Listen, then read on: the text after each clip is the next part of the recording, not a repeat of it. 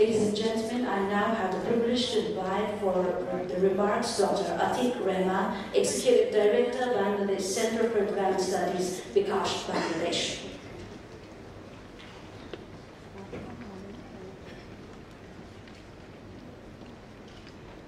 Right Honorable Prime Minister,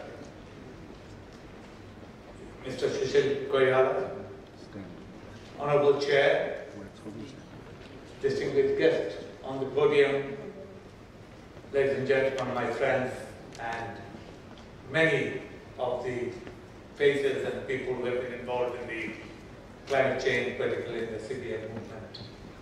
On behalf of the organizers, I add my welcome to all of you, and we look forward to a very active, participatory, and hopefully with significant outcome of this conference, the 8th in the series of community-based adaptation. Now, to this audience, one doesn't have to reiterate that climate change is already here and now. The Intergovernmental Panel on Climate Change, in its 5th assessment report of the 2 working groups, have already stated the case of science quite categorically that climate change is here and now. The impacts of climate change are already being felt in various parts of the world. Who will face these consequences most are the communities themselves, the ecosystems, the enterprises, and the institutions. So our whole economic and ecological system is being affected by climate change. One of the built-in tragedies of climate change is that the greatest impact will be on the most vulnerable, who happen to be the poor, and amongst them the women and the children and the aged across the world. This is not to say that the rich will be spared. As we see in the recent events, the Hurricane Sandy in USA, the drought in Australia, in California, the most severe cyclone in Philippines, and flood in UK, Germany, Eastern Europe, and many parts of the world. So the days are now here where it doesn't distinguish the rich and the poor. The rich, or the industrialized countries and developed urban systems, have developed certain mechanisms over the period of history to withstand many of these onslaughts. Another tragedy is that climate change is talked in terms of global warming, and the Copenhagen summit has said crossing 2 degrees centigrade by end of the century will be a gross violation of all the systems and will create havoc. Unfortunately, the 2 degrees limit by end of the century probably has been crossed by some other reports of World Bank and others, and some are talking about 3 degrees and 4 degrees. The meaning of that is going to be quite significant. However, the urging from IPCC is to reduce this rapidly by all the countries, particularly led by the industrialized countries, who have committed themselves to reduce climate change by reducing the emission and withdrawing some of the emission that's already there.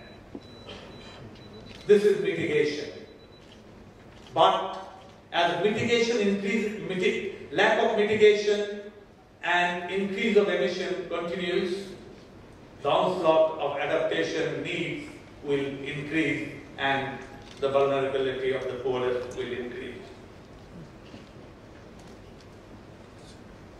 what this community of people, scientists, practitioners, development experts, environmental science activists, and above all, people working on the ground to help the poorest to eke out a good living and improve their lot.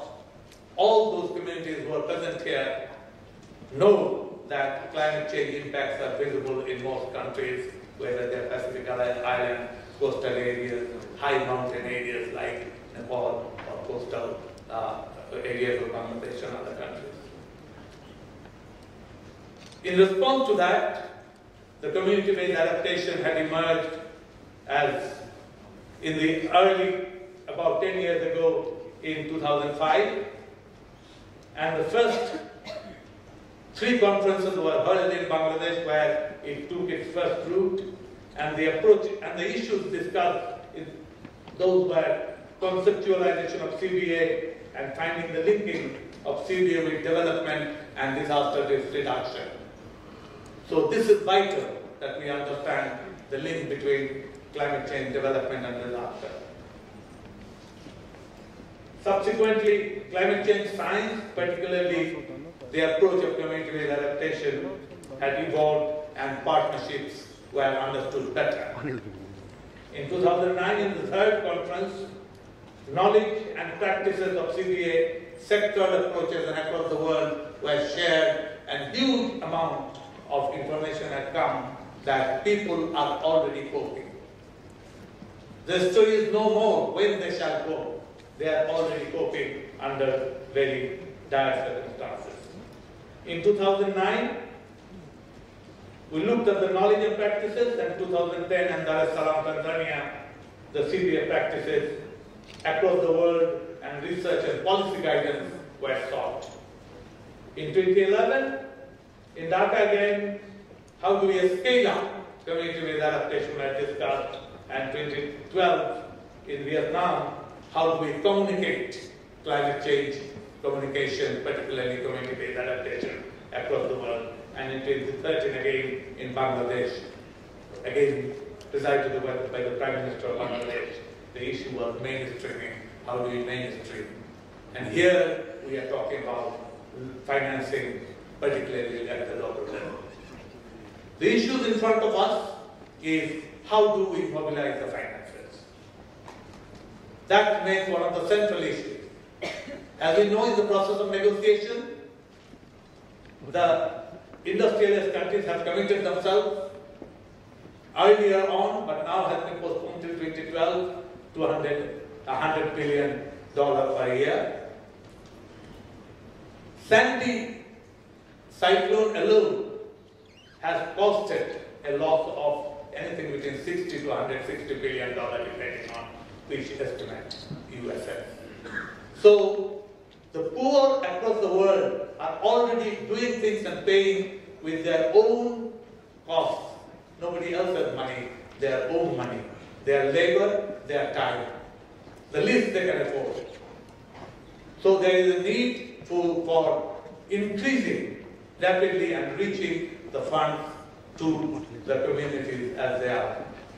Very often, the international mechanism is intergovernmental, and the funds will flow through the government. It is incumbent of the government, on all governments, to reach that finance to the poorest in the largest amount and in the rapid way in process of transparency and accountability. Now, those are tall orders. However, Nepal has given the leadership, as Selina said, by committing 80% of all funds to reach the communities and the poorest. We should like to follow that or do something towards that. Hence, this is an area for the next few days we'll be discussing the potential sources of funding, how impacts are happening and how it can be used, and we would like to bring this whole discussion to the level of this Kathmandu declaration, which will go forward. With those words, and welcoming everybody again, and thanking the Honorable Prime Minister for joining us, I am very pleased to say that this conference has brought together some of the best practitioners, activists from across the world, and we look forward to a very meaningful 5 days of activity starting already in the last field visit that we had. Thank you very much.